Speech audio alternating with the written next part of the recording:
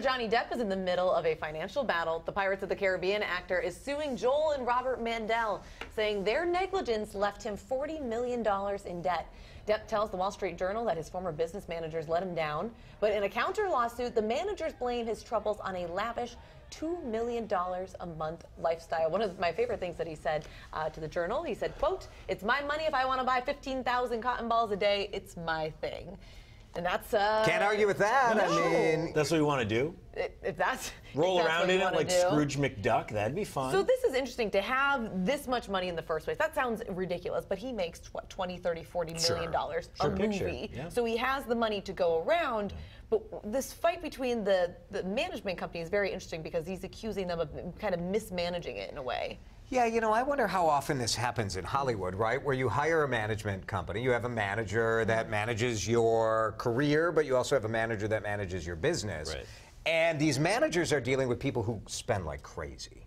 So you, on the one hand, are trying to rein in potentially irresponsible spending, like Johnny Depp having 14 homes, blowing $2 to $5 million. He says 5 on a cannon to shoot Hunter S. Thompson's ashes over Aspen, I think it was. Wow. Yeah, just, you know. It's a lot of money. That's an interesting choice, but money. again, it's his money. But if he wants to spend you it have on the that. manager trying to get it under control, also trying to keep their job, also getting a commission, maybe doing, you know, There's Johnny some Depp financial says, incentive for them to yeah, probably. Depp says, I want to buy this house. And the manager's like, Johnny, you have 13. Do you need one more? He's like, yeah, I really want this one.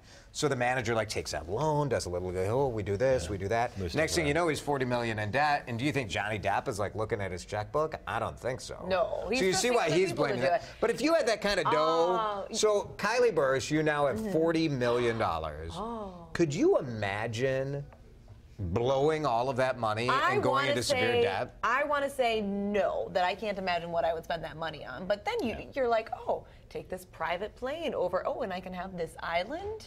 He does own a chain of islands. He has a chain of, you know, I think you spend what you have, and I think it's a human thing that people do. Whether you're making 50,000, 100,000, or 40 million. You know, and I think when you're at that level of wealth, everyone's got their hand out too, and everyone's trying to make a buck off of you. We see stories of people winning the lottery and then going broke. We see professional athletes, well, essentially winning the lottery there and going broke. It happens. Yeah. I guess I'm not $2 million a surprised. month spending. It's hard to feel that bad.